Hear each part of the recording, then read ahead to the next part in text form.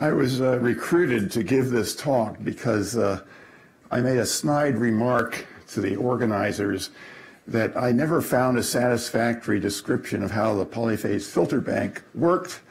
It was usually a person gave a description, he referred to the Z-plane transform of the filter, had a few up-down arrows to indicate upsampling and downsampling, and then said you needed a noble identity, and you mix all these all together, and a miracle happens.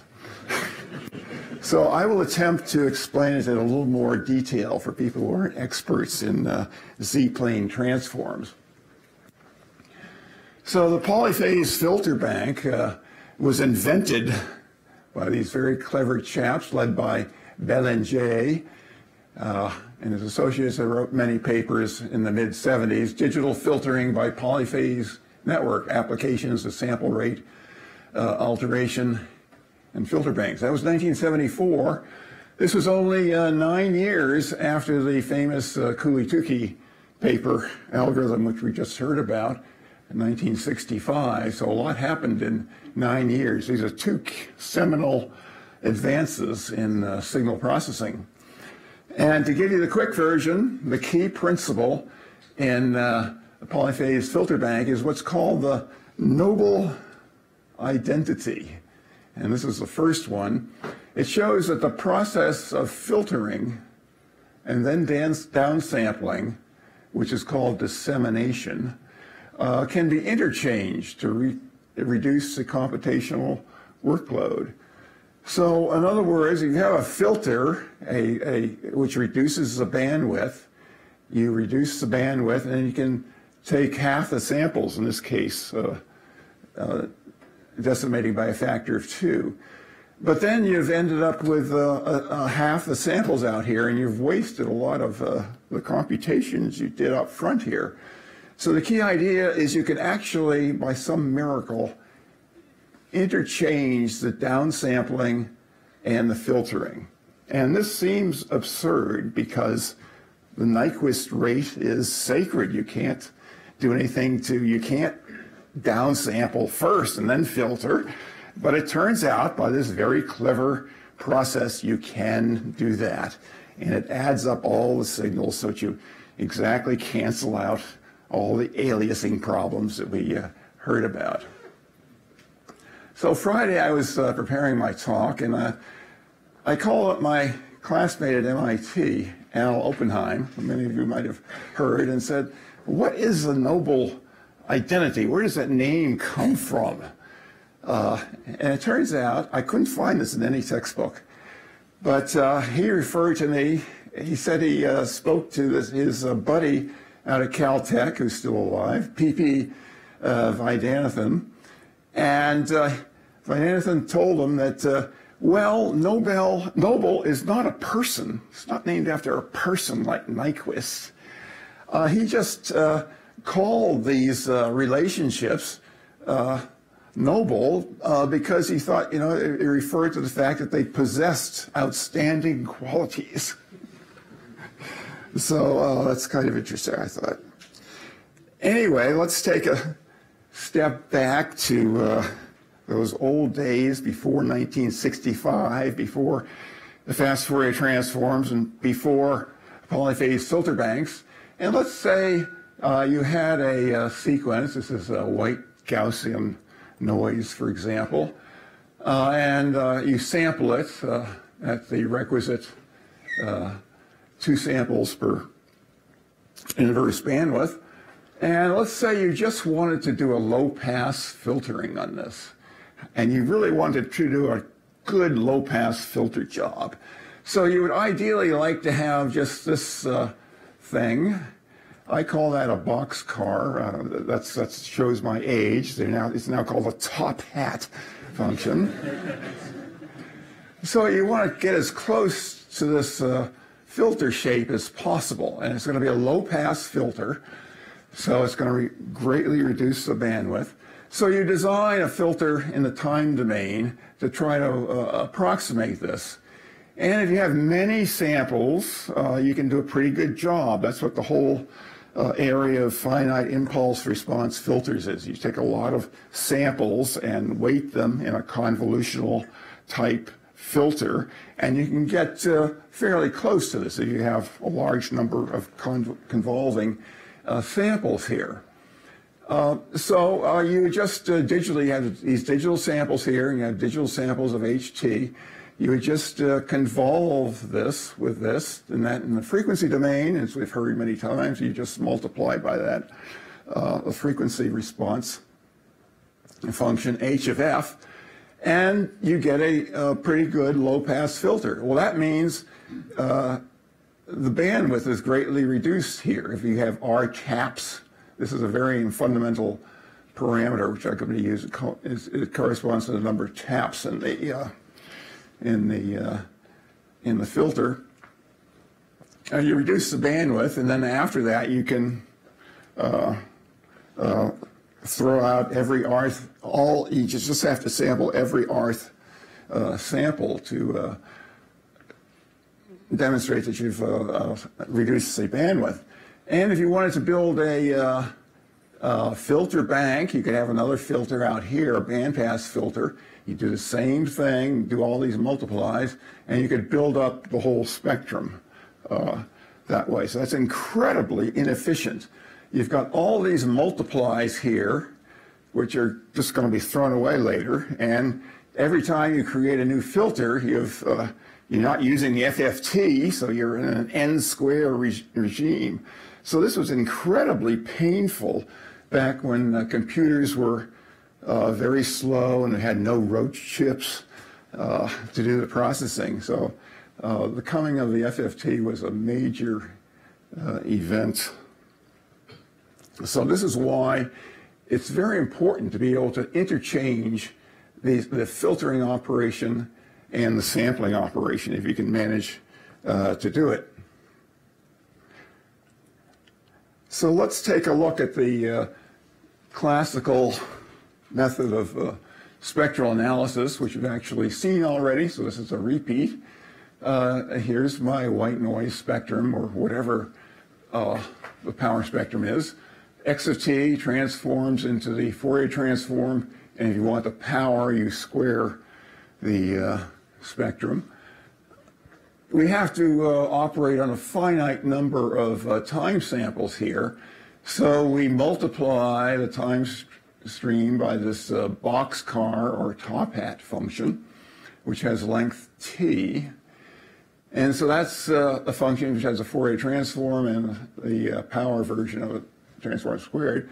So we're multiplying the signals x and h, so that means in the frequency domain we're convolving the two spectra to get the output spectrum. In my very limited ability in PowerPoint, I couldn't find a convolution symbol, so I had to write it. So that's the convolution of the two spectra. So it's critically important that you know the characteristics of this this transform of h of t, which gives you the Fourier transform of this boxcar. And as we've heard several times this morning, that is a sinc function, which describes the response to a sine wave, for example. So here's a plot of hf squared versus normalized frequency in terms of the sampling frequency. And there's three things you should notice here. First is the resolution here, which is the width at some level, half power perhaps. That's proportional to 1 over t. I think my battery's dead. So that's proportional to 1 over t, the length of the data stream that you take into the Fourier transform. So there's nothing you can do to beat this resolution here of 1 over t. But as the last speaker said, maybe that's the next generation where you can beat this 1 over t limit to the resolution without increasing the time. That's a challenge. So you're stuck with the resolution, but the bad part is that you have these side lobes of the sinc, in this case the sinc squared. So the first side lobe gives you a so-called leakage of 4%, which can be quite terrible. That means if you're looking at several sine waves, for example, there'll be one in the band which you want to look at, but it could be another one out here which will be represented in the main band through aliasing at a level of 4%, and that can really mess you up, especially if there's radio frequency interference out here. The other thing is called scalloping, that if you have a sine wave that you're looking at in your Fourier transform, the amplitude it comes out depends exactly where it falls in the bandpass. It's largest when it's exactly in the center, and it falls off to 2 over pi squared if it's at the edge of the bandpass. So the key thing about polyphase filter banks is people didn't want to be left with these high side lobes here, and to some extent the scalloping effect. So how can you get less leakage and less scalloping? Well, that's the job of the polyphase filter bank. So now I could show you a lot of math, but before I do that, let me just give you how a polyphase filter bank works with a simple recipe. And the first person who really conceived this particular diagram was Gary in 2014, and I stole it for TMS3. Let's suppose that you have n samples, 1,024 in this case. That's 1,024 samples in time. But we're really only interested in getting at 256 spectral points out. So we've got this factor R, which is n over m, which is in this particular example is 4. So the whole idea is that if you have a 256 points in the center here, you'll get a certain resolution and you'll get those leakage effects. How can you sharpen up that function h of f? Well, the whole trick on a polyphase filter bank is you reach beyond the window you're interested in, into the future and into the past to sharpen up this window function. So the typical window function you choose is a sinc function. In this case, it's r equals 4. You usually make the number of zero crossings equal to this factor r. And then if you're not satisfied with what that gets, you can multiply this by something like a Hahn weighting function, which is a raised cosine. You can get even better side lobes. So here's a trick. You take the 1,024 spectra, 1,024 time samples, and you break it into 4 sections, okay? And so this factor R corresponds to the number of taps in a finite impulse response filter. And then we separate these, just separate these sections so that you can see them. And what's really amazing to think about is what this is a nice sinc function, weighting function, which transforms into a top hat or boxcar to the extent that you can represent the whole sinc function by just this little piece of it.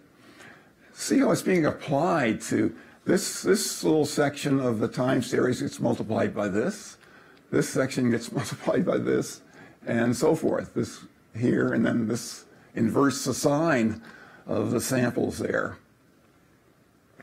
So the window function as applied to each of these 4 segments is really kind of weird. So you take these 4 time segments, 256 points each, with this weighting function applied, and you simply add them up.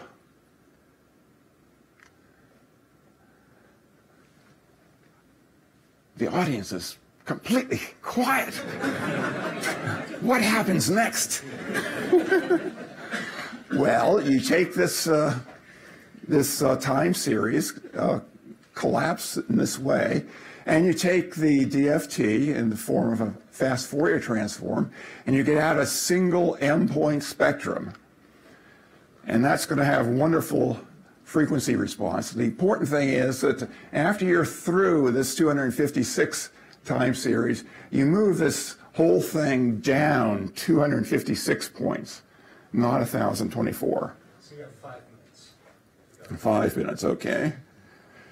So here's the result of this. If you just did the classical FFT, you're stuck with this H of F function, which is a sinc squared. This is dB here. So this is really shows the side lobes. And this is a wonderful result you get from the PFB of using R equals 8 here, and I've added the Hanning weighting just so you'll be wowed. But see, the response across the band is nearly flat out to the almost the edge. The side lobes are down 40 dB. So this really rejects out of band contributions in a wonderful way. So if you actually implemented this, but with the 4 FFT step, you have all these channels, and these show you the adjacent channels. You'd have M adjacent channels in your output spectrum. So let's just take a quick look at the mathematics of this. You can go to TMS. This is exactly page 370 and 371 from the book. And I'll just, like Dan said, don't write this down. Just go back and look at it. So let's see if we can get the key points out of here quickly. So here is a full Fourier transform that you could take with n points, with a window function on it and the signal, the Fourier transform kernel. Then you get your window function, which is a sinc function, and you choose the number of zero crossings you want. Then you know that the signal is going to be low-pass filtered by the action of the sinc function. So you go ahead and decimate the spectrum. In other words, you take only every rth point. So you get m points rather than n points. So the kernel here is this R factor here. It's stepping the index by a factor, multiplicative factor by R. So this is the decimated Fourier transform. And you can write that as a double summation. This is over the first each m points, and then you go across all the different segments here with that index. So you get this thing, and looking at this, the phase of this kernel is what's very important. It may be hard to see this, but if you factor this out, the last part gives you an exponential factor, which is j2 pi nk prime, but n and k are integers, so this is always 1. Get rid of that. And you can put the rest of the kernel together using the fact that n equals r times m, and get rid of the r factors. And so you come out with this thing. And so the amazing thing is there's no r's here, so that you can interchange this order of summation. And that's exactly what the interchange of filtering and sampling is in real mathematics. So then you come down to here, and you have the sampling summation over R. That was the 4, R equals 4. And here's just the sum of the signal segments added up, and there's one Fourier transform at the end. So I've collapsed it into one Fourier transform, which is a real miracle. And to see how this the workload compares, here's the ratio of the workload to a polyphase filter bank. God, that looks terrible. Oh well. undersamples. So here's a polyphase filter bank. You have to do the FFT, you only have to do one of them, but you have this overhead of multiplying by the endpoint windowing function. Whereas if you just done the straight FFT, you would have just had m log m. So this is the extra work in doing the polyphase filter bank, and that comes out to an extra workload of 1 plus r over log 2m. So for example, the case I showed, m is equal to 256, r is equal to 4, n is 1024. The additional work factor is about 50%. And you could, for example, r equals 8,024, 8192, total samples, the factor, the workload goes up to by about a factor of 2. So that's the overhead of the polyphase filter bank, but most people think that's a tremendous yield for that investment in time.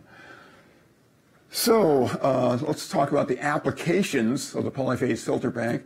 Telecommunications, this can be critically important because that defines the, gives you very precise band definition. So this is what we would like everybody to use, so that, you know, if you're allocated a certain band, you don't spill over into the next guy's band. Use a polyphase filter bank. And the same in receiving them if you don't want to have this overlap. Radio astronomy, it's a little bit different.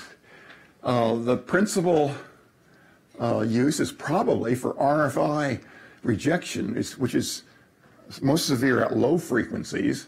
For example, the EOR experiments are down at 200 megahertz. They're also useful for maybe when you have cosmic masers, which can have tremendous brightness temperatures, and you might have a spectrum with features in there that which vary in intensity by a factor of 10 to the fifth sensitivity. So you don't want the strong features spilling over and wiping out the weak features. So that's another useful case. I should point out that in millimeter interferometers such as the SMA and ALMA, polyphase filter banks are probably not necessary. There's little RFI at frequencies above 100 gigahertz, and the spectral lines are relatively weak and spectrally resolved. So it's better to put your money into just a basic FFT processor with more capability. Thank you. Thank you, Joe.